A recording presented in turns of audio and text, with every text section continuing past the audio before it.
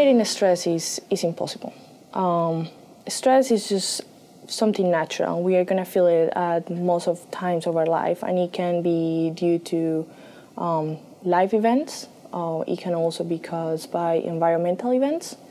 So it's eventually gonna affect your lifestyle, and we can group those stressful events in two factors. So we can talk about environmental factors, and we can talk about lifestyle factors.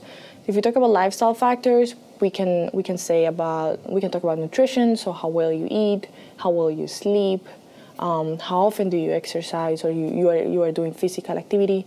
And when we talk about environmental factors, we start talking about the workplace.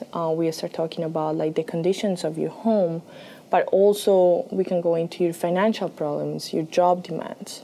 So the way in order to start promoting healthy behaviors or promoting strategies to cope with stress, you need to be aware of those stress levels. You need to know what kind of events in your life or in your work is causing you to have stress.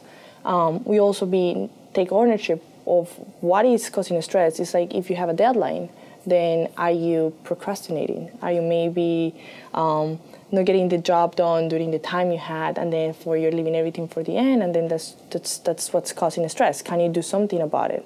Can you be mindful about it?